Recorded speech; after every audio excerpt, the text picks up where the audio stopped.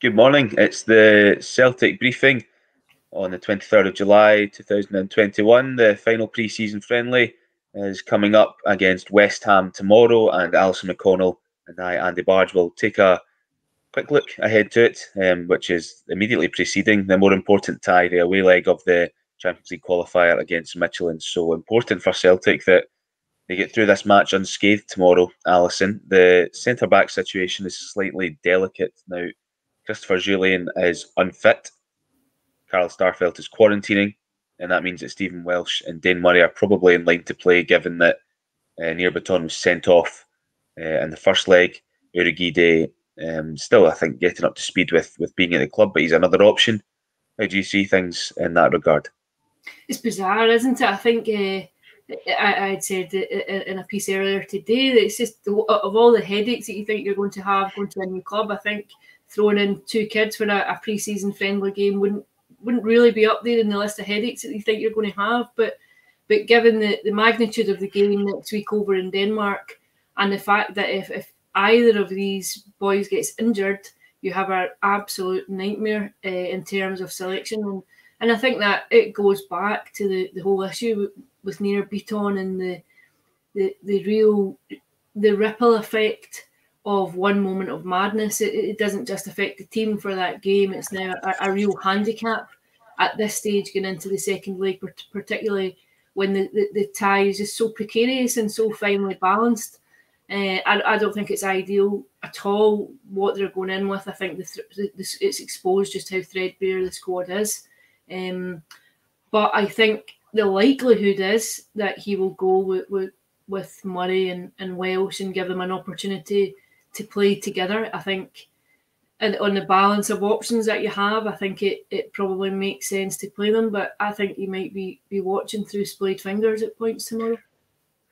Yeah, the issue here isn't that Welsh and Murray are the likely two to play against Michelin. It's that they're the likely two to play against West Ham, and that they can't be wrapped in cotton wool and kept safe unless Postecoglou just completely threw all sense out the window and played two people at centre half that just do not play there, just to keep the boys safe.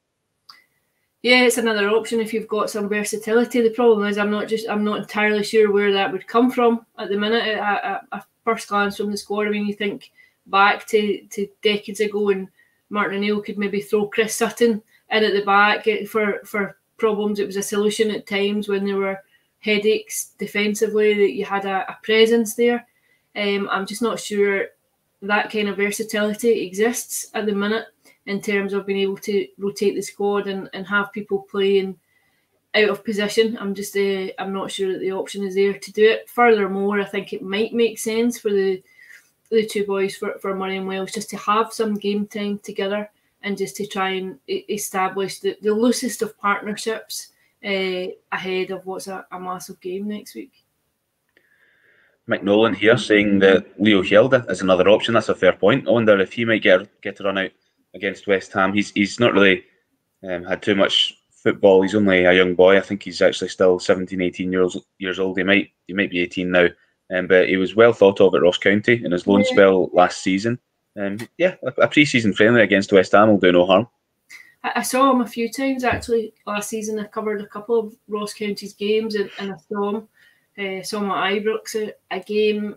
I think he's still quite raw, but he is an option. I think for the likes of tomorrow's game, I think he would definitely come under consideration.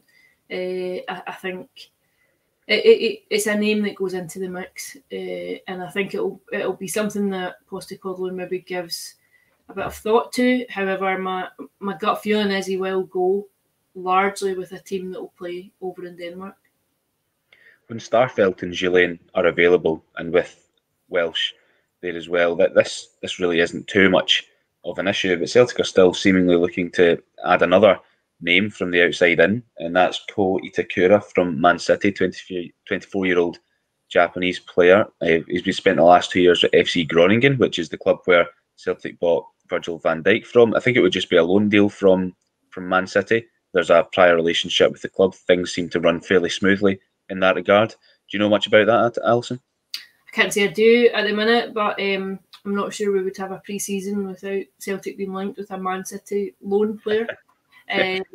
But yeah, as you've just touched on there, there's an existing relationship between the two clubs. It's been fairly successful. I think if you go through the players that have come in throughout the years, Jason Denier and Patrick Roberts and so on and so forth, I think it's been a mixed bag at times, but I think if there's an opportunity to bring someone else in and you think he fits the mould of how the manager wants to play and finances are right, then I don't think it would do Celtic any harm at all to have more options, because I think the lack of defensive stability, it was just undermined everything that the team tried to do last season. I think the defensive frailty just made it very, very difficult in terms of the consistency in league performances, and I think the entire back line could do with as much help as it can get.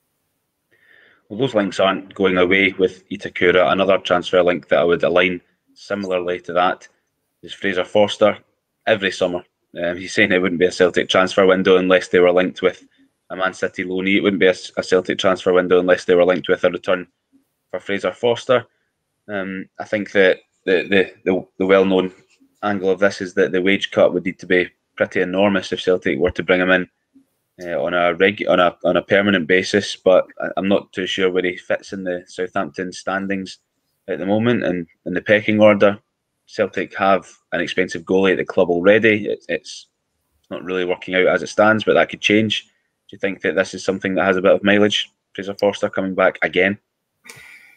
We could have been sitting having this conversation 12 months ago, couldn't we? Talking about finances and how difficult it would be for the club to do that deal. I have to confess that I'm not entirely convinced by it. I'm not sure that there's too much traction in the story. I could be wrong. It's just a gut feeling. I just think that there have been opportunities for Fraser Forster to be a Celtic player and it's not materialised through one thing or another, and I'm not sure that there has been a significant shift on either side that would facilitate a permanent move now.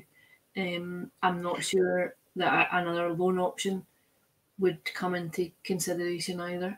But stranger things have happened. I think maybe if there's an opportunity to come and play first team football, but I think what the story does reveal is the fact that Celtic quite clearly still feel as though they need to bring in another goalkeeper, that there is a headache around that particular position. It's not been solved, and I think you could yet see someone else come in that position. Is that transfer link with Forster just born out of familiarity, really, more than anything else? I think that's too simplistic to say. I think there's lots of things that affect transfer stories and transfer speculation. There's lots of things that go on underneath the surface. I'm just not entirely sure that things would have changed so substantially to make it happen now. Okay, what's the situation with Hugo Furuhashi? He is now in the country and I think he's ready to get going. Does he need to quarantine for a period of time, or when will he be available to play for Celtic? I'm not entirely sure where he is, if he's in London or if he is up in Glasgow. I think there might be different quarantine rules depending on what part of the country he's in, but I would be surprised if we saw him before Tynecastle on the opening game of the season. I think he'll have to come in and quarantine. I don't know. The only good thing that you would see is that he should be relatively fit. Last Saturday, he'd signed off by playing and by scoring before he made his move over to Celtic. So he's obviously not having to play catch-up in terms of a pre-season and coming in having not played for a number of weeks. He is fit. He's match fit. And the fortnight or whatever it is round about it in terms of having to quarantine shouldn't adversely affect his match fitness too much. It's not going to be that you'll need a substantial block of time to get up to the same level of fitness as the rest of the squad. So what you could say is that when he's fit and when he's available, he should be able to go into the team pretty seamlessly. Is that sometimes overthought, do you think? Remember when Scott Sinclair made his debut at Tynecastle? He signed for Celtic a matter of hours literally before it. He'd barely met his teammates and he came off the bench and scored the winner. So sometimes the deep end is no bad thing.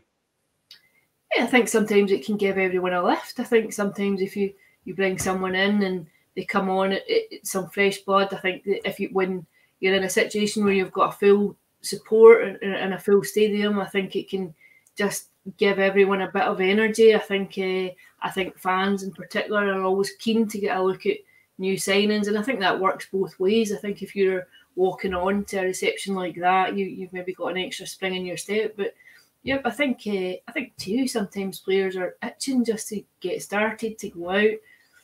You start with a Bada. I think if you come in and you score early on in your career, I think it facilitates an element of settling quickly. I think it can help in terms of that process. But as we know just now, just the way the world is, that things are further complicated by the bureaucracy around COVID restrictions, and I think it makes that quite difficult to do, to have an immediate player just come in and be introduced to the squad. Ryan Christie played really well the other night, despite the continual transfer links surrounding him.